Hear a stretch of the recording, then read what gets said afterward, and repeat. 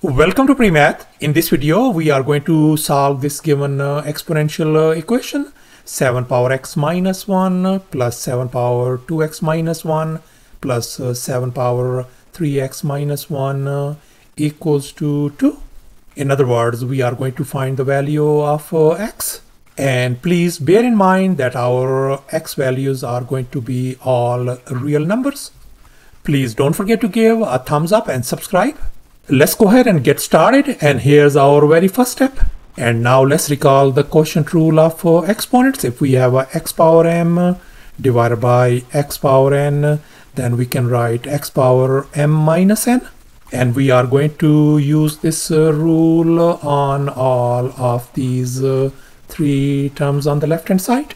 So therefore this first term could be written as 7 power x divided by 7 power 1 plus for this second term, that is going to be 7 power 2x divided by 7 power 1, and plus finally this term, we can write that one 7 power 3x divided by 7 power 1 equals to 2 on the right hand side. And now let's make an observation. We can see 7 power 1 is same as 7.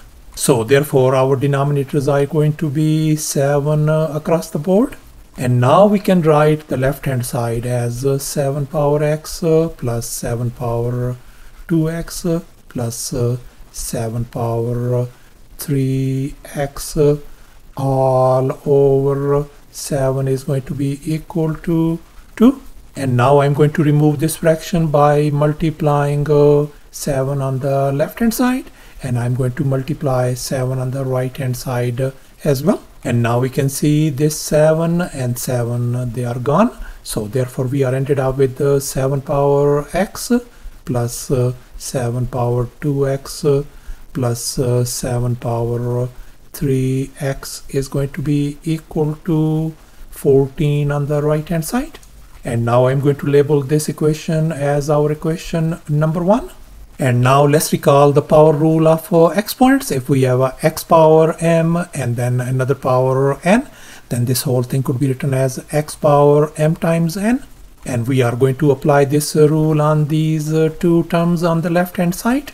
So therefore we can write 7 power x, the first term, as it is, plus we can write 7 power x and then power 2, and then plus 7 power x and then power 3 equals to 14. And now we are going to make a substitution to make job simpler.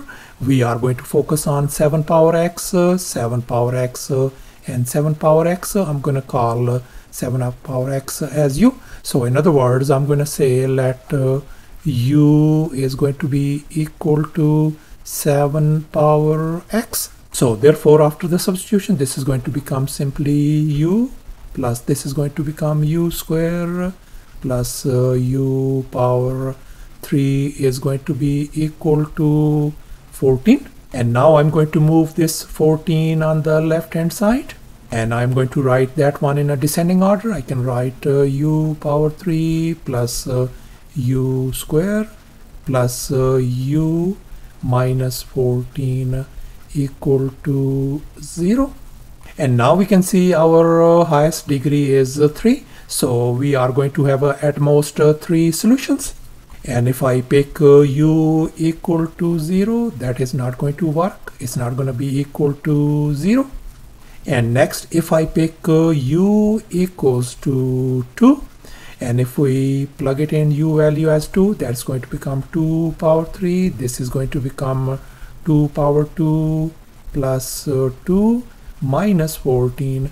My question is this is equal to 0 on the right hand side? And we can see this is 8 plus 4 plus 2 and then minus 14.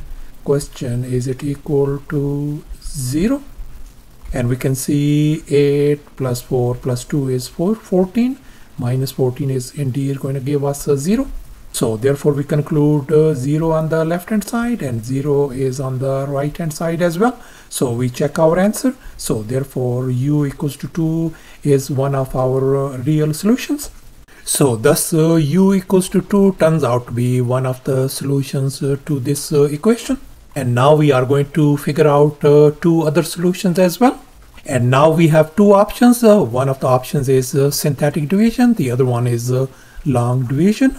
And this time I'm going to use the synthetic division.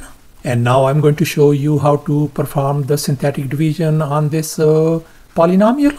Here our coefficients are 1, 1, 1, and this constant is negative 14. So therefore I can write down these numbers 1, 1, 1, and negative 14 over here. And now one of the solutions is 2. So therefore I'm going to write down 2 on this outside. And now let's focus on this very first number. I'm going to bring this one down all the way over here 1. And now I'm going to cross multiply. 2 times 1 is 2. I'm going to write down 2 over here. And now we are going to add these two numbers. 1 plus 2 is going to give us 3. Let's multiply, cross multiply. 2 times 3 is going to give us 6 over here. And 1 plus 6 is going to give us 7. And finally we are going to multiply 2 times 7. That is going to give us positive 14. And if we add negative 14 and positive 14, that is going to give us 0. And 0 is going to be our remainder. And once we have a 0, our remainder, we are going to focus on these numbers. This number is going to be our constant. This is going to be u, and this is going to be u square. So therefore this is going to become simply 1 times u square, and this is going to become plus 3 times u, and then plus this number is simply 7 as constant equal to 0. So thus we are ended up with this quadratic equation. And now let's recall the discriminant, b square minus 4 times ac. And here we can see our a value is this coefficient of u square is 1, and then b value is this coefficient of u, and then our constant c is 7. So let's go ahead and fill in the blanks in this discriminant. So this is b square means 3 square, minus 4 times a is 1, c is 7, and let's simplify. 9 minus 28 is going to give us negative 19, and we can see this negative 19 is less than 0, a negative number. And now let's recall this discriminant table. We can see if our discriminant is less than 0, in other words it's a negative, then we have no real solutions. So therefore we conclude that this quadratic equation has no real solutions. So therefore our only real solution is going to be 2.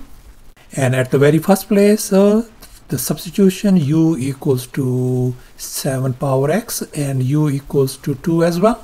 So therefore, if we compare these two equations, we can easily write 7 power x is going to be equal to 2. And now I'm going to take a log on both sides. This is our common log. And now let's recall the power rule. If we have a log of m power n, then we can drag this n all the way to the front, as you can see on the right hand side. And we are going to apply this rule on the left hand side of this equation. So therefore we are going to drag this x all the way to the very front. So therefore we can write x times log of 7 is going to be equal to log of 2.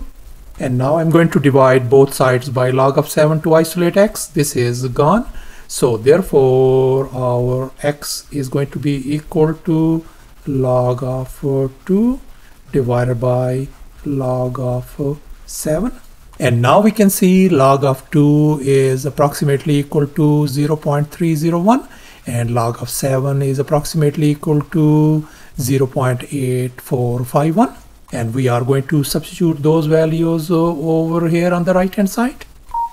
So therefore I can write x is approximately equal to 0.301 divided by 0.8451, and that is going to give us x is going to be approximately equal to 0.3561. So thus our solution could be written as x equal to log of 2 divided by log of 7. It could also be written as log of 2 with a base 7, and that is going to be approximately equal to 0.35621 as well. Thanks for watching, and please don't forget to subscribe to my channel for more exciting videos. Bye.